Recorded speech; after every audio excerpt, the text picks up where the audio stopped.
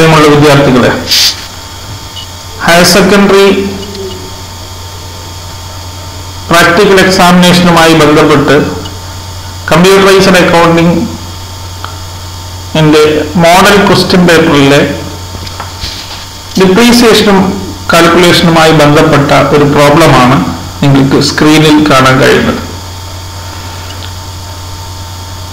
തന്നിട്ടുള്ള ഡീറ്റെയിൽസിനെ അടിസ്ഥാനമാക്കി straight line method പ്രകാരമുള്ള ഡിപ്രീസിയേഷൻ കാണാനാണ് ഈ പ്രോബ്ലം കൊണ്ട് ആവശ്യപ്പെടുന്നത്. സ്ട്രൈറ്റ് ലൈൻ മെത്തേഡ് പ്രകാരം ഡിപ്രീസിയേഷൻ കണ്ടെത്തുന്നതിന് വേണ്ടി നമുക്ക് SLN എന്ന ഫംഗ്ഷൻ ഉപയോഗിക്കാം. അതിന്റെ syntax cost salvage life. Cost എന്നതുകൊണ്ട് ഉദ്ദേശിക്കുന്നത് ടോട്ടൽ കോസ്റ്റ് ഓഫ് അസറ്റ് ആണ്.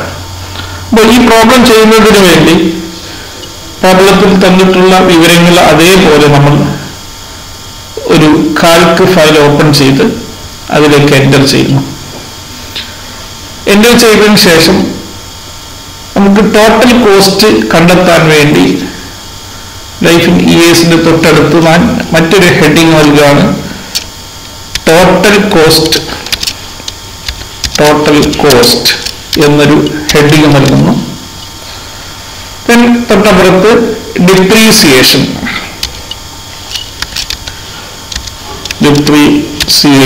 എന്ന ഹെഡിങ് നൽകി. ഇനി ടോട്ടൽ കോസ്റ്റ് നമുക്ക് പല രീതിയിൽ കണ്ടെത്താം. ടോട്ടൽ കോസ്റ്റ് എന്ന് പറയുന്നത് cost of purchase price plus installation charge plus transportation charge plus pre operating expense, ഇതെല്ലാം ചേർന്നതാണ് ഒരു ഫിക്സഡ് അസറ്റിന്റെ ടോട്ടൽ കോസ്റ്റ് എന്ന് പറയുന്നത്. അതിനുവേണ്ടി നമുക്ക് ടോട്ടൽ കോസ്റ്റിന്റെ ഈ H2 എന്ന സെല്ലിൽ ഈക്വൽ ടു സം ബ്രാക്കറ്റിൽ B2 മുതൽ CE2 വരെയുള്ള സെല്ലുകളുടെ സമ്മ് കണ്ടു കഴിഞ്ഞാൽ നമുക്ക് ടോട്ടൽ കോസ്റ്റ് കണ്ടെത്താം. അല്ലെങ്കിൽ B2 plus C2 plus D2 plus E2 എന്ന് നൽകിയാലും മതി.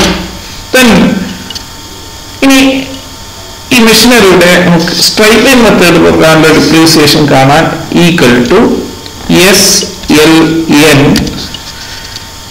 അതിന്റെ syntax cost salvage life. Cost നമ്മളിപ്പോൾ കണ്ടെത്തി ടോട്ടൽ കോസ്റ്റ്, അതിൽ ക്ലിക്ക് ചെയ്യുക H2 comma salvage value enter ചെയ്ത ഈ F2 ക്ലിക്ക് ചെയ്യുക കോമ ലൈഫ് നമുക്കറിയാം G2 എന്ന കോളത്തിലാണ് എൻ്റർ ചെയ്തത്.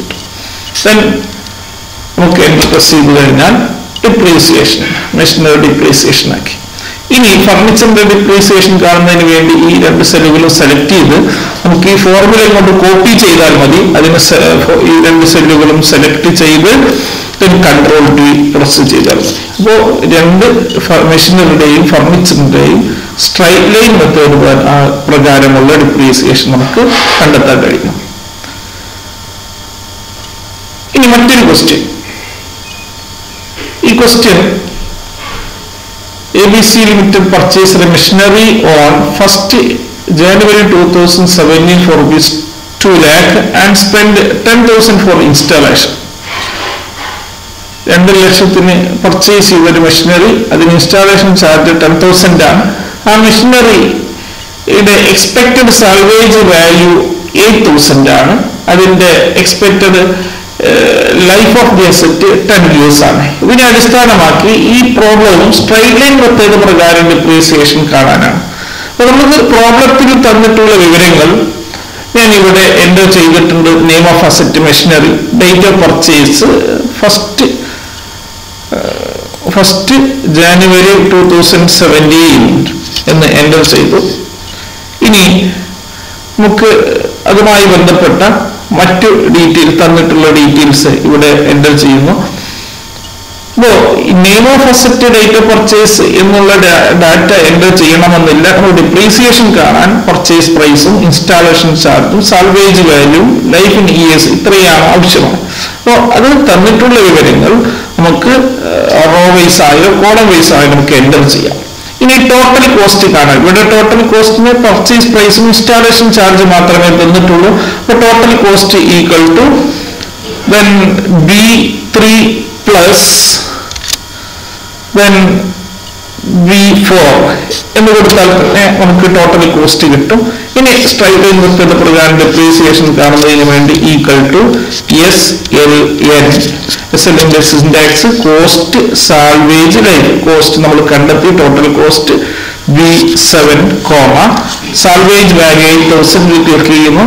then B5, ലൈഫ് 10 years ആണ്, 10 എന്ന് എൻ്റർ ചെയ്തെടുത്ത് ക്ലിക്ക് ചെയ്യുന്നു. B6 then എൻ്റർ പ്രസ് ചെയ്ത് കഴിഞ്ഞാൽ ഈ പ്രോബ്ലത്തിൽ സ്ട്രൈറ്റ് ലൈൻ മെത്തേഡ് പ്രകാരമുള്ള ഡിപ്രീസിയേഷൻ നമുക്ക് കണ്ടെത്താൻ കഴിയും.